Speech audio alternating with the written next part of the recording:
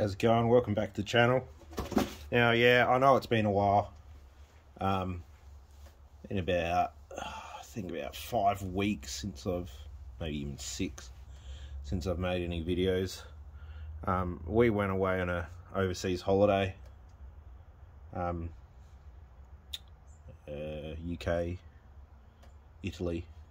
Meant to go to Greece, but yeah, we had a few health problems with my wife. So, long story short, we just stuck around the UK for my brother-in-law's wedding, and now we're back, and it's just under 5 weeks. So yeah, back to doing stuff. I've got a few jobs on the backlog that I've wanted to get done for a while, and one of them is this thing,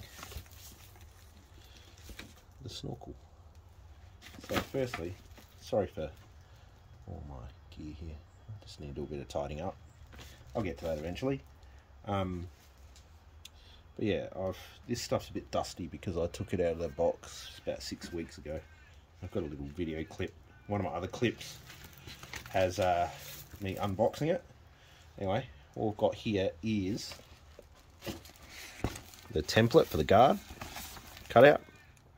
Now, I did look online at what everyone else was doing with snorkel fits, and some snorkels, if you have a look at the cutout here, some snorkels have quite a big cutout that goes up here like this, and I'm actually really glad that I don't have to do that,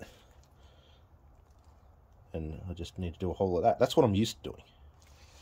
Okay, so I hadn't opened this 6 weeks ago, and I didn't because I knew that it'd be some sort of cutout, and I thought it would be a much bigger cutout. So if you're at all curious, this is from Cane Toad Equipment on eBay.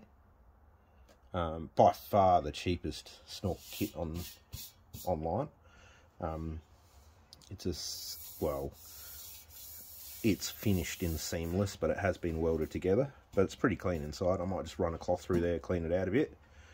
Yeah, the smoothing that they've done is really good. Stainless steel, flat black paint. So yeah, it's everything that I need. And I think it was about $500. You have to have a look at my other video. I can't remember, but I think it's about $500. Now, some of these snorkel kits, yes, I know some of them are better, but they can charge you up to $1,000 or more for a snorkel kit. Now, it's just a pipe. Yeah, I can understand about 500. Yeah, I can do that because, you know, I bought the Tanami snorkel plastic one, quality plastic one for my Colorado, my previous car, and that was about $450-ish, and that was the cheapest one that I could find. And it ended up being really good quality. Now, black, stainless steel, tick, tick. So that's the only reason why I've gone stainless steel. No other reason other than that.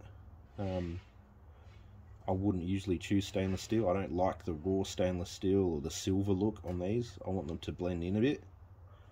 I understand I don't necessarily need a snorkel, but I like the idea that it can provide a cleaner intake of air up higher rather than all the dust in my guard.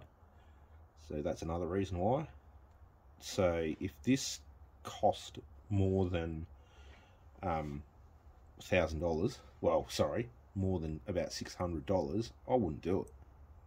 So that's why we're here right now. Now, some other bits: pinch weld, brackets, worm drive clamps, reducer. I'd prefer it if I went from 4-inch to 4-inch in the airbox, but I want to keep standard airbox, which is 3-inch, I believe. So that's why there's that reducer there. Anyway, that's all that's in the box, really. And you just put the template on, cut the guard, and away you go. So I'll lift this up. again, sorry about the mess. There's the vehicle out there. Black snorkel fit in really well. Alright, so I might do a hyperlapse, we'll see how we do. But I think I'll just record step by step and then let you know how I go. Alright, that's all for now.